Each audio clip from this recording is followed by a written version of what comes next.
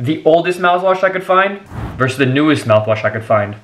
Let's see which one's gonna win. My name is David, and before we begin, make sure to like and subscribe to the channel. Last time we tested out the world's most expensive mouthwash versus the world's cheapest mouthwash. And to be honest, the cheapest one won. And after I finished that video, I wondered, how would the oldest mouthwash do? So I went on a hunt, a treasure hunt of some sorts. And after searching long and hard through the history books and through those treasure chests, I'm kidding, I actually found it on eBay. I found a mouthwash from 1970. It's made by Listerine. This is their original flavor. It originally came in this packaging, but I kind of opened it up because I was so excited to see it. This is like made out of paper. It says that it kills germs by millions on contact. It says that it's for general oral hygiene, bad breath, colds, and resultant sore throats. So apparently this thing gets rid of colds and sore throats. And it also says that it's for minor cuts, scratches, insect bites, and infectious dandruff.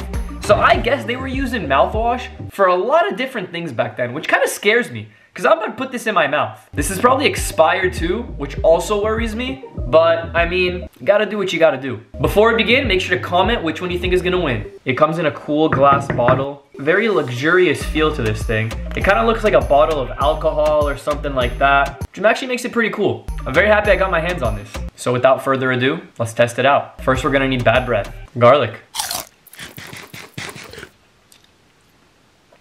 Woo! That one was spicy. My breath stinks. Now it's time to rinse. I'm gonna waterfall because it has this like nasty rim at the top. Here goes nothing.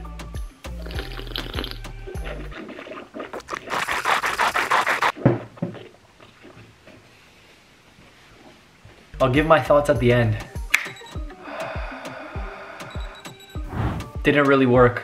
We're testing that vintage bottle of mouthwash with this. This is a mouthwash made by Core, and it's a plant stem cell mouthwash. But first we need bad breath. Breath still stinks. So I'm really hoping this futuristic mouthwash will make my breath better because I have to get to a Thanksgiving meal. Smells a little funky.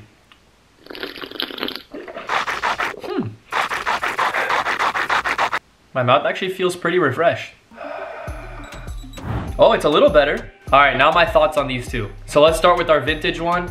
Gotta respect your elders. This is definitely some form of expired. I wasn't expecting it to work so great because it is from 1970, making it 50 years old. It also tasted like straight alcohol, and it burned my mouth like crazy, and it left it very, very dry, which is very bad for bad breath and just your mouth in general, which I didn't like. The flavor, outside of it tasting like straight alcohol, it had a hint of that Listerine flavor, so it's pretty cool that they still kept that. It didn't get rid of my bad breath. So I'm gonna have to rate this a 4.2.